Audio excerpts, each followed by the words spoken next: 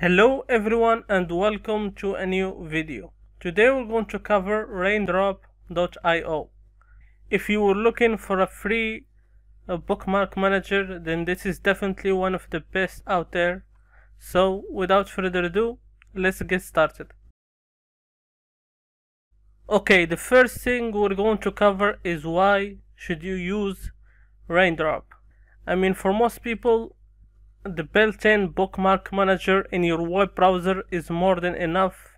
It lets you create folders, organize your bookmark list, import it, export it, and save it on your web browser account so you can access it if you log into that web browser on a different computer. But for me, and I'm sure for a lot of people, the default bookmark manager is not enough.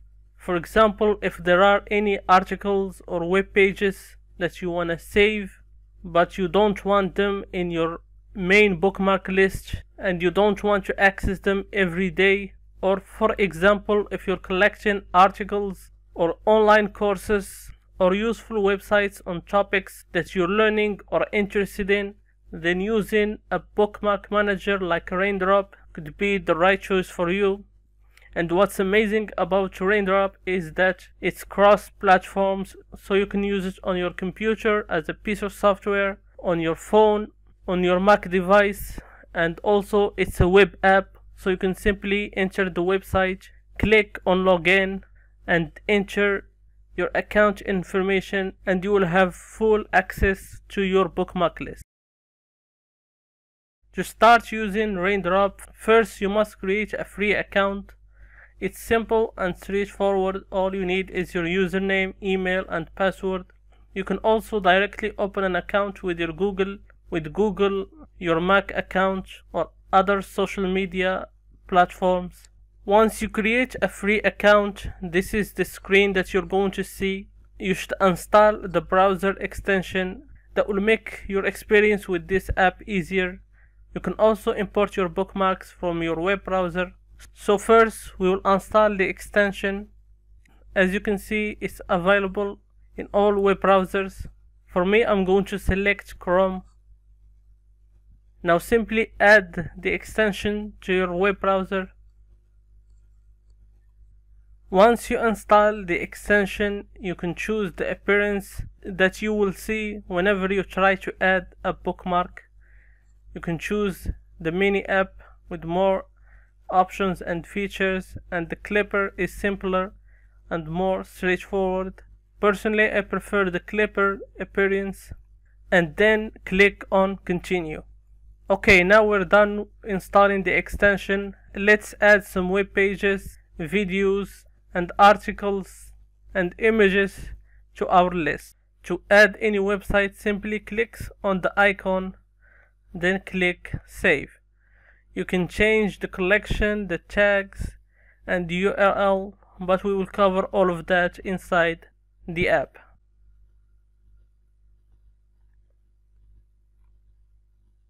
Now let's refresh the app and organize our bookmarks list. To organize your bookmark list, you can create groups and collections. To create a group, simply click on the plus button. For example, I'm going to call it web. Now you can select all your bookmarks and add them to your group. You can also change the icon of your collections. To do that, simply right click, then click on change icon. You can choose from the collection this website offer. You can also search here for something more specific. For example, I'm going to select this icon right here. Now you can edit any web page you have on your list. To do that, simply click on edit. You can change the collection. You can add tags. You can also add description. For example, I'm going to add to this file the tag image.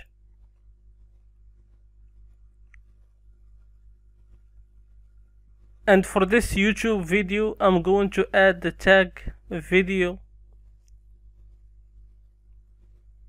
And as you can see beneath the file title, You see the image tag right here. You can add as much tags as you want. With collections and tags, you can easily find the content that you want. If you click on the search bar right here, you will see all the tags that you added, and you can access a type of content related to the tag you choose with one simple click. This is a nice feature that will help you organize your list. You can also change the view of your list by clicking on the list button right here. You can choose cards, headlines, mood board, and you can also choose to show or hide any of these items right here, like the cover, title, description. For example, I'm going to uncheck the cover, and the cover from all bookmarks is hidden right now. You can also control the size of the cover from this slider at the bottom.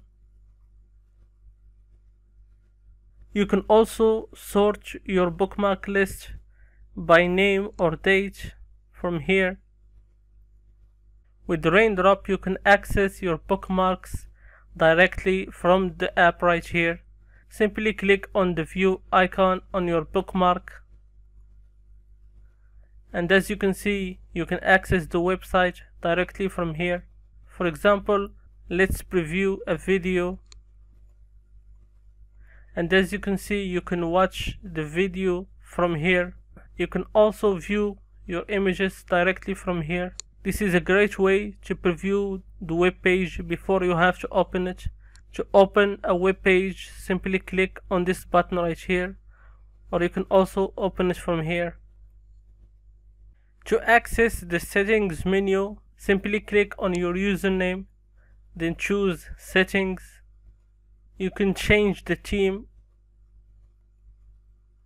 but I will leave the settings menu for you to discover. All we're going to cover today is the import and backup options. To import your bookmarks, simply click on upload file right here. You can upload HTML, CSV, NX and text files. And to backup your bookmark list, simply click on the backup tab. Now click on export HTML file.